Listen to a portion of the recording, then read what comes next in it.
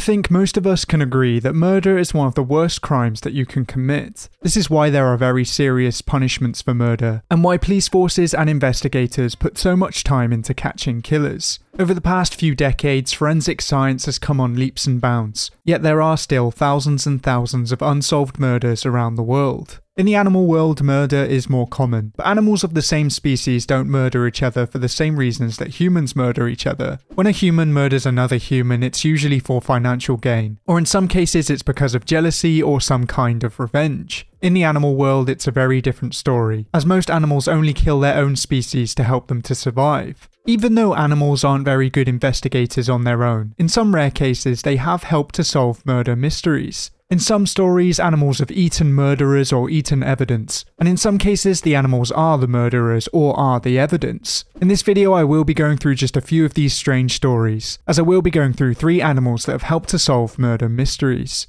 And for our first story we will be heading over to Sweden, as our first murder victim is Agneta Westlund. Agneta lived in the small village of Loftahammar in Sweden, and this was all until she went missing in September of 2008. The day she went missing, she walked her dog like she usually did, but unfortunately she never returned from this walk. After a while, her husband Ingemar became worried and set out to find his wife. After a short while of searching, he soon found her body, and it looked as though she had been severely battered. Ingemar quickly called the authorities and then led them to his wife's body. In most murder cases, authorities usually try to clear the victim's significant other first, and this is exactly what the Swedish police tried to do in this case. As Loftahammar is a relatively small and peaceful village, the police thought it would be ludicrous to suggest that a crazed killer was on the loose, and this was the reason they suspected Ingemar. They eventually arrested and charged Ingemar with murdering his wife, and of course he denied the charges and proclaimed his innocence.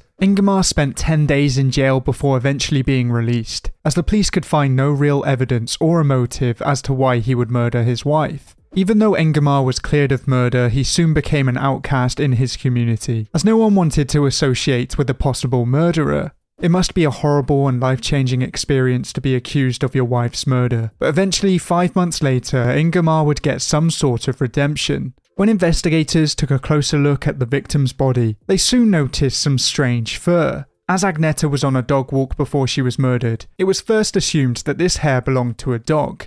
Further testing uncovered more fur and even saliva, and after genetic testing it was discovered that this fur and saliva came from a European elk or moose. These creatures are relatively common in this area of Sweden, and they are quite formidable creatures. They are of course the largest members of the deer family, and if startled they can become deadly. Authorities believe that while walking her dog, Agneta Westlund came upon an elk, and this elk was believed to be eating fermented apples. As I've covered in a recent video, moose can get drunk on these apples, and it was believed that the moose that attacked Agneta was drunk. It's thought that the dog may have also antagonized the elk, and this is what caused it to fatally injure Agneta. This eventually cleared her husband of all blame, but some may argue the damage was already done. At her funeral, most people believed that Ingemar had killed his wife, and he had been living in pain for many months. Either way, I'm sure that he's happy that this case has been put to rest. And even though the moose in this case wasn't really an investigator, the evidence it left behind did help solve the mystery. And for our next story, we will be heading over to Sydney, as our next murder mystery involves a man by the name of Jimmy Smith. For this murder mystery, we need to travel back to the 1930s, and most of this story takes place around Tsuki Beach. In mid-April of 1935, a tiger shark was caught 3 kilometers off Tsuki Beach. This shark was eventually transferred to Tsuki Aquarium Baths, and it was put on public display. If you know a lot about large sharks, you'll know that they don't do very well in captivity, and even the sharks that do well in captivity need extreme levels of filtration and care to keep them alive. This is why you don't see great whites in captivity, and it's also why you don't see many tiger sharks in captivity either. A few aquariums have tried to keep great white sharks in the past, but usually they don't live long as they need the open ocean. The longest amount of time that a great white shark has been kept in captivity is around 198 days, and even though they are very interesting creatures, they can't survive in captivity. At first, this shark became a massive attraction, and it did very well for the aquarium. People would come from far and wide to see it, but really the shark wasn't having a good time.